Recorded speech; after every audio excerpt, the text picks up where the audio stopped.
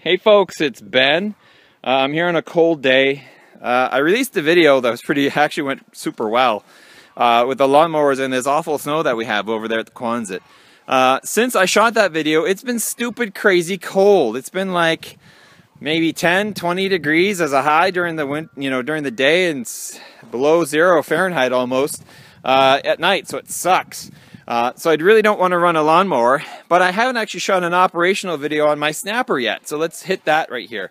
It's a one-stage 19-inch snowblower. It's got a little 2-cycle engine on it. It's missing its side plate here, so you can see the exhaust and everything and all the belt mechanism. That's proved to be a pain, because what happens is if you push it into a snowbank, unfortunately my belt kind of gets plugged up with snow and it makes everything slip, so that's not cool. Not to mention my belt's also getting a little worn, and it doesn't have its back plate either, so that hasn't affected anything at all, but that's what that's for. So what we're going to do now is, if you notice my mixing fuel video, I've been able to mix fuel in little containers, so that's been working out great. But we'll start it up now, and I'll tripod the camera. We primarily use it to clear paths, so we've got the chicken coop that's over there, we've got the Quonset that's over there, and the lazy ass chickens. We've got a path from the chickens over to there where they like to hang out in the dirt, and also to the dog. So we'll fire this puppy up and then we'll do a little snow blowing. Alright, so my dandy machines here, I'll call out to my mom if she watches this. She had a 2-stroke at one time when I lived back in Maine, and it ran great till it didn't. So turn the switch on, turn the choke to on, press the button a bunch. You don't have to check for oil. I'm assuming it's got gas. I should check, see if it does have gas. Oh yeah, lots of gas. The only thing I also find is that this thing is really hard to pull because it's in the middle. It doesn't really pick a spot, but here we go.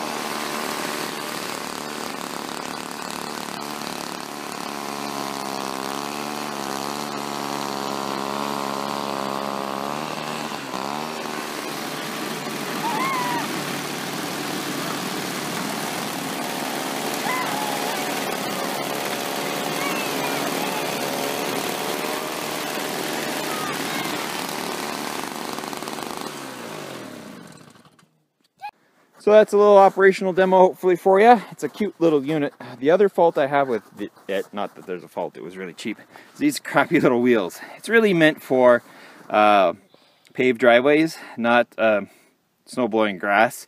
So these will get really tall with stuck snow and ice, possibly because it's here next to the warm motor. It really sticks and makes it hard to push around. But other than that, it's pretty good. If you have any questions on it or suggestions for additional videos, it's really cold outside. Please subscribe to my channel, like the video if you do, and also check out my other channel, Red Barn Homestead. Hey, look, there's the Red Barn, and here's the homestead, for other non-motory videos, things like clockwork and crafts and how to cook and stuff like that. So if you have any other questions and stuff like that, just let me know. Hey, Sorsha, say goodbye.